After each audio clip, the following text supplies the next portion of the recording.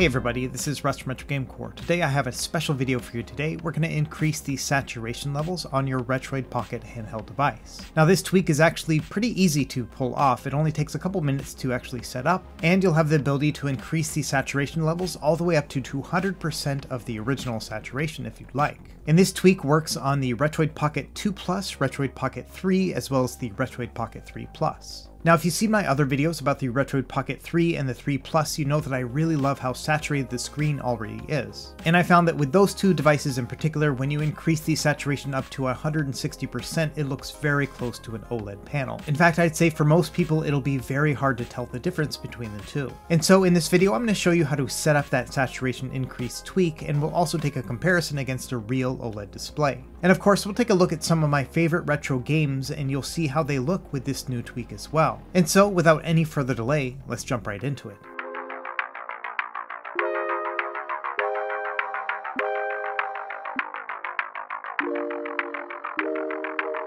Okay, to start, I heard about this tweak first from my buddy Kay over on his Retro Gaming YouTube channel. And if you haven't been to his channel before, I would recommend checking it out. He just recently reached 1,000 subscribers, and I'd love for him to get a little bit more. On his channel, you're going to find a lot of great things concerning retro handhelds. In particular, I've really enjoyed watching some of his teardowns as well as his hardware mods. But he also has some great benchmarking videos, and he's really savvy when it comes to Android gaming too. And so shout out to Kay for actually showing me how to make this tweak in the first place, and let's show him a little bit of love as well.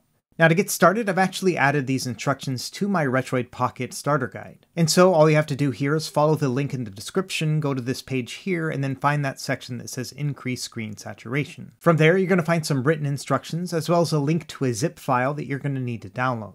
And this is that file right here. It's called Retroid Pocket Saturation. What you want to do here is just right click on it, then extract that zip file. And then from there, you'll find a folder, and inside that, you'll find 5 different shell scripts. And these are the scripts that we're going to run inside of the Retroid Pocket device in order to increase the saturation. And if you look at the file names, you'll see that they have different values assigned. So there's a 1.0 value for the stock saturation, and there's a couple others like 1.6, 1.7, and then the full maximum of 2.0. Now these are the values I recommend using for your device, but if you want to try something like 1.4 or 1.8, these are very easy to set up as well. All you'd have to do is open up this shell script with a text editor like Notepad, and then change the value from 1.7 or whatever it is to 1.4 or 1.8. But I think that's a little bit outside of the scope of this video. I think the values we have right here are going to be just fine. So now let's focus on getting these files on the Retroid Pocket device so we can actually try it out. Now you have a couple different ways you could do this. One, you could just pull out the SD card, put it in your computer, and then move the files over. But what we're going to do today is just plug our Retroid Pocket into a computer using a USB cable. And so as you can see here, my Retroid Pocket 3 Plus is showing up on my PC. From here, I'm going to navigate into the internal shared storage and then the downloads folder, and then I'm going to move these files over to there. And really that's it. You can unplug the device from your computer and we're ready to go. Now, one other note here is you could actually just use the web browser on your Retroid Pocket device and then go to my website and download the zip file directly from there if you'd like. And so theoretically, you wouldn't even need to use a computer to do this tweak. Now, once we're ready to actually try it out, we'll go into the settings of our Retroid Pocket device and then scroll down until you find the handheld settings. Within here on the left menu bar, scroll down until you find advanced, and then there'll be an option that says run script as root. Now this is a really neat tool that you can run things as root within the Retroid Pocket firmware, but it will give you a warning right here talking about if you were to run some shady scripts that something bad could happen.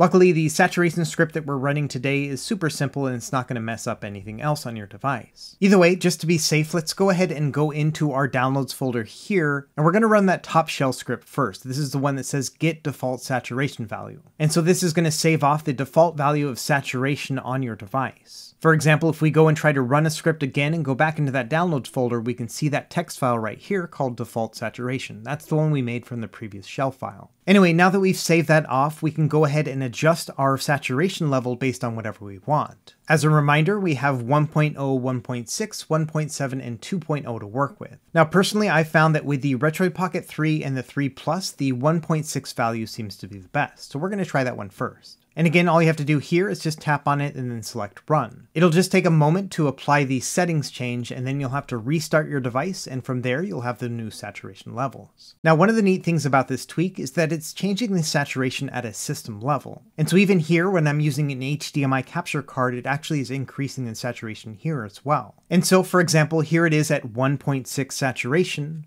but then here it is at the default 1.0 level. Or if you wanted to see what it looked like at 2.0, here it is. Now, one thing to bear in mind is that the color saturation here on the output of the HDMI is going to be different than it is actually on a screen. For example, the 2.0 value of HDMI seems to be about the same as it is on 1.6 on the screen itself. And so if you bear in mind the amount of saturation we're seeing here at a 2.0 level, here's what it looks like at 1.6 on the actual screen. And yeah, I think you would agree that this 1.6 level right here is really nice and rich, and I don't think you're going to want to go any higher than this. And so long story short here in this demonstration is that yes, when you're using HDMI, the 2.0 saturation level looks the best to me, but when you're actually playing it on the main screen of the device itself, I found that for the Retroid Pocket 3 and the 3 Plus that 1.6 seems to be the best value. This will give you a 60% increase of saturation from the stock levels and makes it very, very close to being an OLED type display. Now this tweak will also work on the Retroid Pocket 2 Plus, but that screen is not as naturally saturated as it is on the Retroid Pocket 3 and the 3 Plus. And so I found that instead of a 1.6 value, that a 1.7 or higher is going to actually be a little bit better. And so right here in this footage, I'm actually using a 1.7 value, but I bet you could push it to 1.8 or 1.9. Now, one of the big talking points about the Retroid Pocket 3 Plus is that it had the exact same chipset as a different device that was available on the market. And that's this one here, the Anbernic RG505. And the thing that distinguishes the Anbernic device from the Retroid one is that this one actually has an OLED panel. In fact, it has the exact same one as the original PS Vita. And I've done an entire video comparing these two devices, and I'll leave that linked in the video description below. But I did want to make a note right here that with the increased saturation, it is very hard to tell the difference between the two. In fact, when it comes to overall saturation levels, I think the Retroid Pocket 3 Plus at a 1.6 value is actually a little bit more saturated than the OLED panel on the RG505. In fact, the only main distinguishing thing between these two now is the fact that the color balance is a little bit cooler on the RG505, and as I mentioned in my comparison video, the Retroid Pocket 3 Plus has a higher resolution as well, so you can get some sharper graphics out of that one too. And so I think at least now, when it comes to a comparison of these two screens, the saturation levels are about the same or even a little bit better on the RB3 Plus. Now, I did a bunch of gameplay testing after I had made these tweaks just to make sure that everything worked okay, and I found some pretty surprising results here. To start, I found that Nintendo and Super Nintendo games looked really great. They just are basically the same as you would expect, but a little bit more saturated. But I did find that some other systems, like the Sega Genesis, which usually has a little bit more muted colors, looks really vibrant when you have this tweak on.